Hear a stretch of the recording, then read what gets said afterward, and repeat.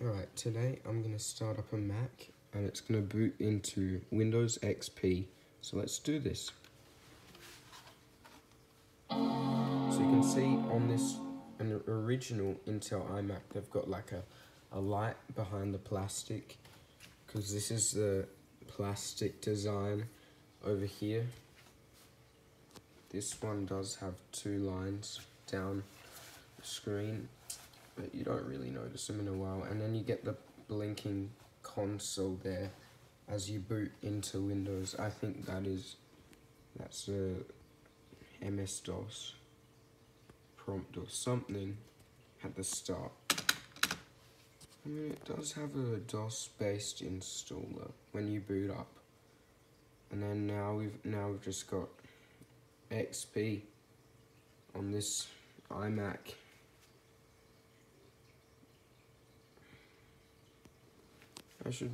I mean, you probably can buy new panels. I might. When this thing becomes rare,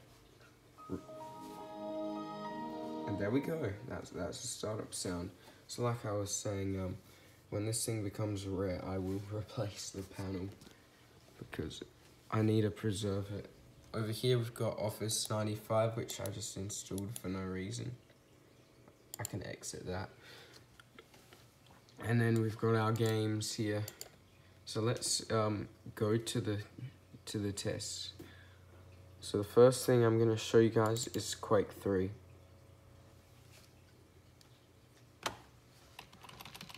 Let's turn that volume down.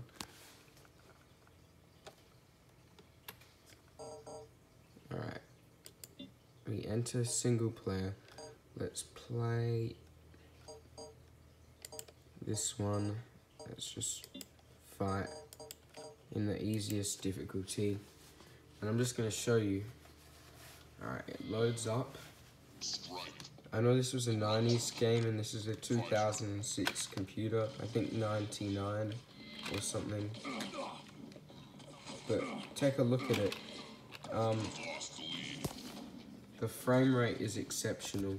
Like, if I look around at 60 FPS, walking, absolutely no issues with it. It's basically a gaming PC from the 90s equivalent. It's pretty powerful, actually, this iMac here. We've got all these, you can even say in the chat. And the funny thing is, in this game, they actually respond. So let's leave the game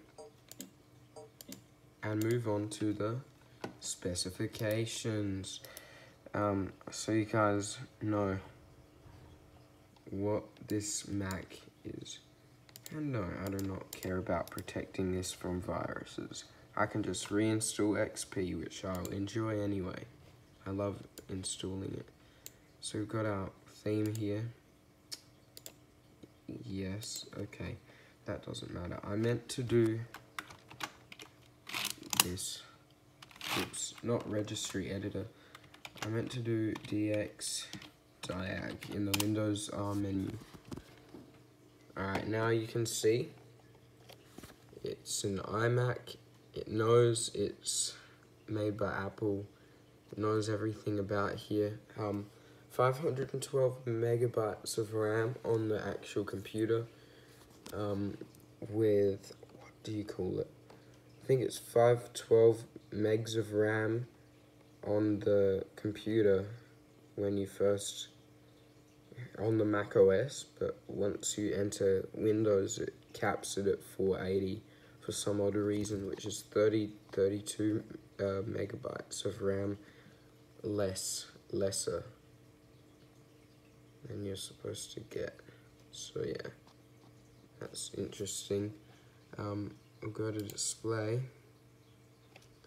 and it's just, we've got actually 128 megabytes of VRAM, video memory, with a 1440 by 900 32-bit color 60 Hertz monitor. It's pretty decent, actually. It's even, I would go to say it's good quality monitor. So yeah, then we go over here, we can check our drivers. Let's see what sound card we have. We've just got IDT. Yeah. I put it in an Ethernet cable so it works. And now time to access some of our modern websites that we can get on here, despite it being XP. And I'll show you this. It will be a bit slow though, definitely. That's to be expected. So we have a portable version of Firefox. I tried Classilla. Seems it's more optimized for like Windows 98 and 95. No, not Classilla, Retrozilla. That's a vintage Mac one. This is the Windows version. And that's more for Windows 9X and maybe even 2000 as a stretch. XP can run this better. So what are we gonna go to? Let's go to maybe reddit.com. And while we're doing that, shouldn't open too many tabs with the amount of RAM we have. And there's like a bit of ventilation at the top, on the back of it. But yeah, we are loading up to Reddit right now. And I'm not signed in, but you can see basically the whole page is loading. I'm gonna close the other tab with this much RAM, of course. Let's go to let's try YouTube. See if that works. And we are actually on XP here. So loading times, not the greatest. But it's impressive that it actually can load. And from Reddit, basically the whole page, apart from this trending today. And if we use classic Reddit, it would work fine. Yeah, it's insane that this is working. Like, the internet on this is working. We did get a freeze up, but now we're back. Yeah, we've got a bit of an unresponsive script that happens a little bit. What are you gonna do about it? Finally, I know this is very... Yes, I did schoolwork on this. Computer using Google Docs. And I had a task for that.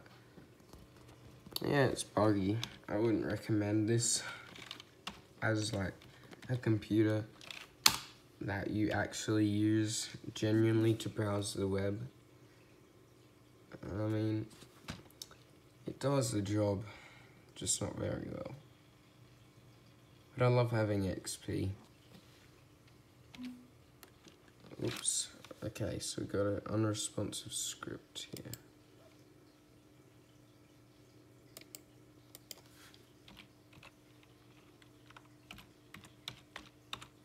Finally, yep, google.com.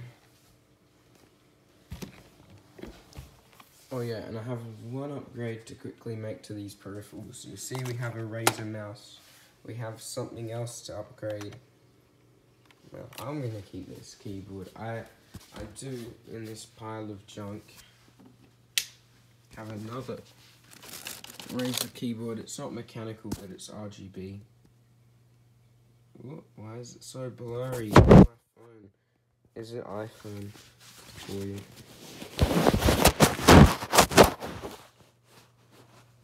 Yeah.